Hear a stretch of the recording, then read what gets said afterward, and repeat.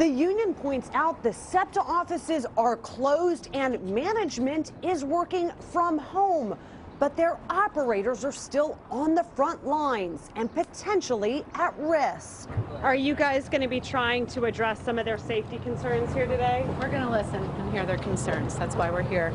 We all have to work together, be in this together to get through this extraordinary circumstance. SEPTA GM Leslie Richards made a surprise visit to union headquarters late this afternoon amid allegations SEPTA is not doing enough to protect their workers. This is about how we can come together, keeping everybody safe and doing our part. At least 13 SEPTA workers have tested positive for the COVID virus. We all have families, and we being out in the public with this pandemic going on, some operators may take that back to their families.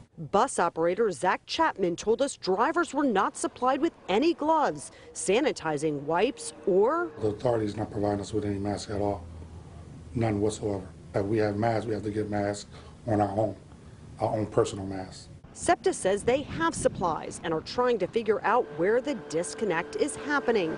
Buses are also supposed to have riders enter through the back of the bus. They just had me enter through the back door. I don't know if that's just for today or what, but yeah, they're like, we're not taking fares, just go through the back door. But our cameras caught people entering at the front near the drivers as well. Front or back, whichever way they want us to come in. The union is demanding hazard pay to keep Philadelphia moving, asking for double time during coronavirus duty. In Philadelphia, Wendy Saltzman, NBC 10 News.